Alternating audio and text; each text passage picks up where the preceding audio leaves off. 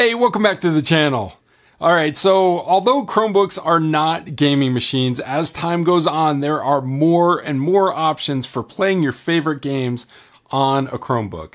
Today we're going to be looking at one of those options and we're going to be checking out how to get GeForce Now on a Chromebook. Now before we start, if you like videos like this and you want to see how to install specific games or applications on your Chromebook, then please consider subscribing. I've done a few videos like this. I'll be doing a bunch more to show you how to install stuff and configure things on your Chromebook. Now, if you already know what GeForce Now is, then you can just click on the link in the video description and it'll skip you to the how to play section.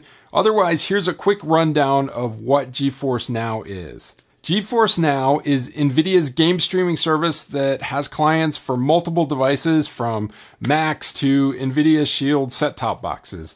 Recently, they released a web client that, in addition to working on some other machines, works great on a Chromebook, and it works great with both a controller and with just the mouse and keyboard for controlling the games.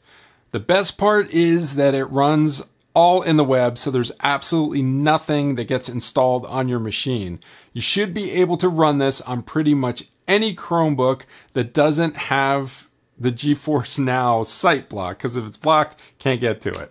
Another great thing is that you don't even need to pay to play many of the games that are offered, as they offer both a free and a paid account. One thing to note though is with that free version, you may have to wait for the availability of those gaming rigs, those gaming servers, and you are limited to a 1 hour playtime. If you want instant access to the gaming rigs and no time limit, the monthly membership is only $4.99, and that is well worth the price in my opinion. All right, we're just about there. So if you want to use your mouse and keyboard, make sure your mouse is attached to your Chromebook.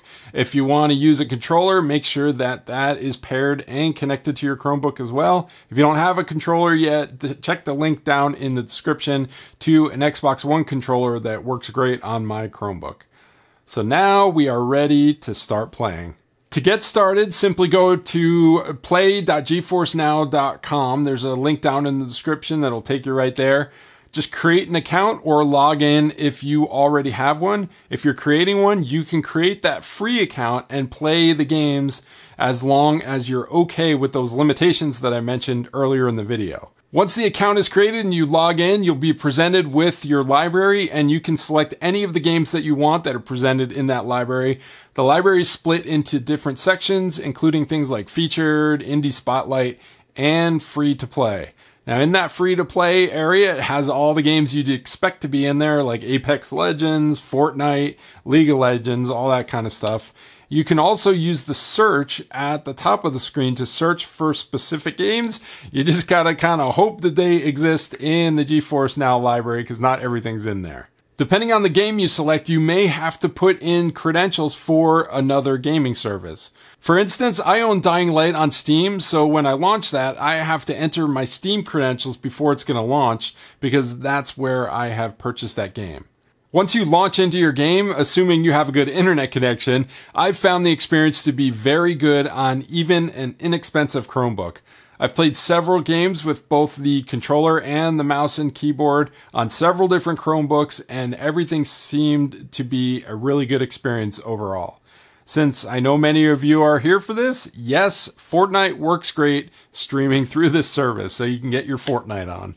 Now, because all of this processing takes place on the NVIDIA servers, it's only the screen updates, sound, and user input that's being sent back and forth.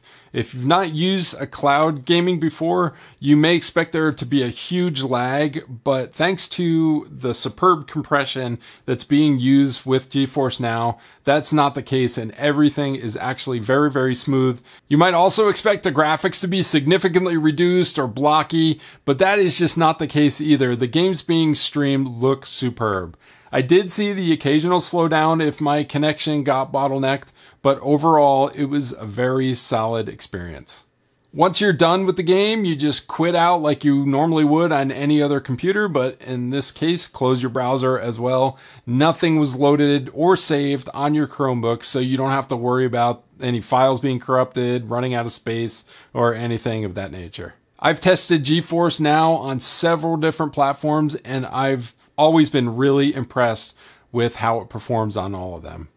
Now, I hope you found this useful and informative. If you did, please hit that thumbs up or consider subscribing, especially if you like videos like this. I'll be putting out a bunch more. Thanks so much for stopping by, and I'll see you in the next one.